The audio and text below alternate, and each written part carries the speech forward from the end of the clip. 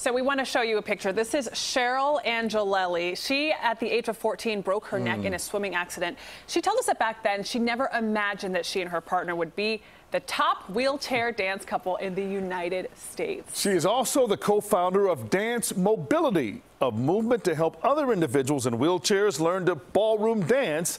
And tomorrow she's holding her first class here in Illinois.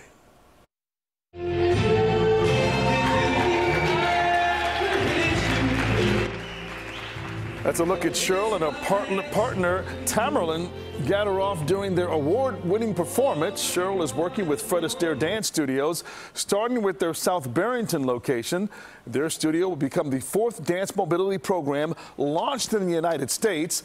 And for one of the studio owners, Jesse DeSoto, who's been an instructor for 21 years, it's a new adventure he's proud to be a part of. Where we can start getting ballroom dancing into the hands of people with disabilities, maybe people that never thought this would be something they can do, and they're taking this program to new heights. From here, we're hoping to take this program, this pilot program, we've got a lot of certifications going on, and we're going to take it and start building it in Illinois. So great to see him tearing up the dance floor, right? The class is free. It meets tomorrow at noon, and there is still room to join, and you don't even need a partner. It's really amazing.